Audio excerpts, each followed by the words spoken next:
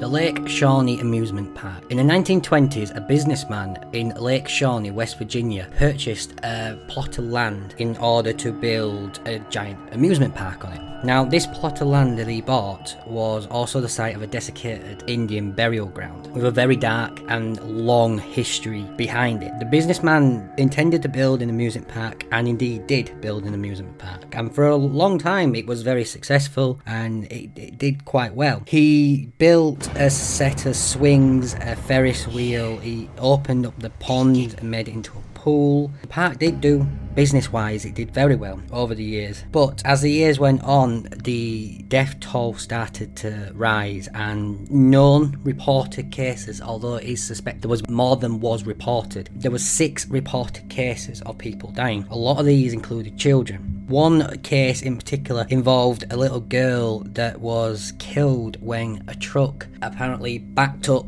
onto the path where she was on the swings, and it crushed her, and sadly she died. Another one was of a little boy that drowned in the pool. After a lot of tragedy and obviously so many deaths in this park, and with falling numbers in visitors, eventually the park did close. This site is still believed by many experts in the paranormal investigation and detectives. A lot of experts believe that this area, this amusement park, is probably one of the most haunted in the world. It is still inhabited by the children and everyone else who sadly died in its long history, and that's including the people from the Indian burial ground. It's shrouded in death, this place. What are your thoughts? Do you ever think somewhere like this could be haunted? When I think of haunted places, I don't think of amusement parks. A second one on our list is Thorpe Park, which was constructed in 1979, and it was made on the site of an old gravel pit. In 2011, a new ride was being funded to be built. The ride was called the Storm Surge. But when work began, workers started reporting strange events such as the feeling of being watched, apparitions and sounds. Because the workers became very unsettled and they were not happy to work, bosses at the park did arrange for a paranormal detective to come in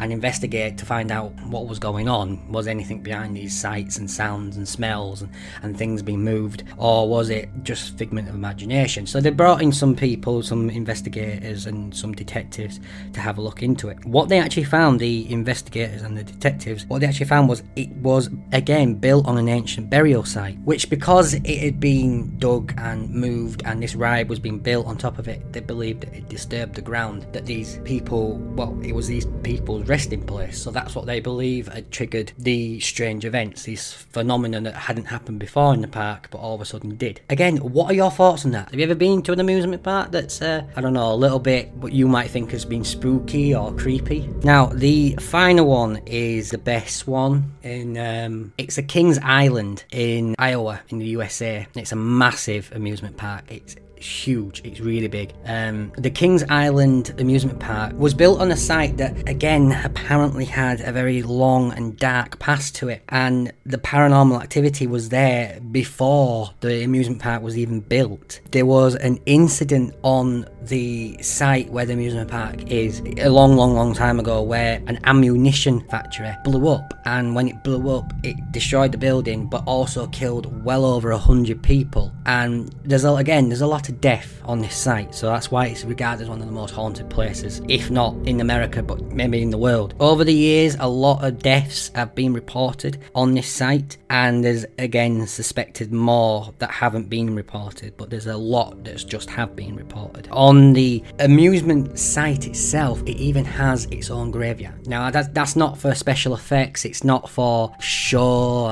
it's not artificial, it's an actual burial ground that they've not been able to move. They're not allowed to move it, so they've had to build around it. In the centre of this amusement park, there is a burial ground. There's a cemetery. Some of the ghosts that are seen often more prominent on the site are the ghost of a little girl that's known as the track girl. There's a ghost of a little boy who's known as the racer, and there's a young man that climbed up the replica Eiffel Tower that they've got at the entrance of the amusement park, and he slipped and he fell. And when he, apparently it's reported, when he slipped and he fell, he hit the cables of a nearby ride and it cut him in two. These are 3 amusement parks that I thought were quite creepy, and I tried to pick some of the best ones because there's a lot. I mean, I could have gone on to Walt Disney, but the There's the big amusement park obviously in America and Disneyland and Disney World. Well, I don't know if you've seen it, but there's a good chance you have because it's on the internet a lot. There's an alleged ghost that you can see on one of those tapes. It's really faint, but you can see it moving through Disneyland. These are 3 that I've come across that are really quite daunting, quite scary really. I think a lot of it also is the fact that they've all got cemeteries or burial grounds or some ancient plot. I don't understand why would you build something like that on death. I think that's what they've got all in common, the fact that they're all built on graveyards, cemeteries, and sadly these people just can't move on. They can't move on, so they stay where they are, and that's what causes the hauntings. What are your thoughts, Lord? Have you ever been to